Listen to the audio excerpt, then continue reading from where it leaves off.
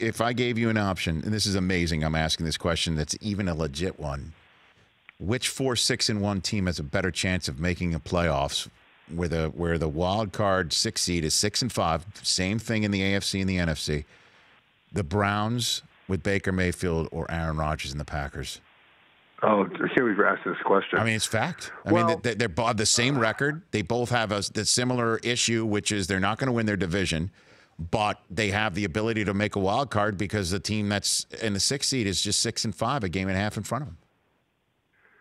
Well, the Browns are at the Texans, at the Broncos, at the Ravens. That's going to be difficult. But the Packers are 0-6 on the road this year, so they have more home games going down the stretch. I would lean with the Packers still because they have Aaron Rodgers. They've done it before.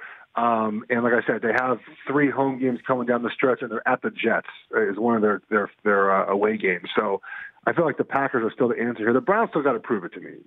Make the playoffs before I can crown you as. Well, I'm not saying they're going to, but I'm this is a total 1,000% sports talk radio question, Geoff. I mean, but it's 100% fair. But the fact that in the hunt. But the fact that you said it's not, well, I'm going with Aaron Rodgers over Baker Mayfield, you went schedule on me. Just says I think everything that you need to. That's the way I am. I'm not going to put my neck on the line. I'd rather fight for the Browns over the Packers right now.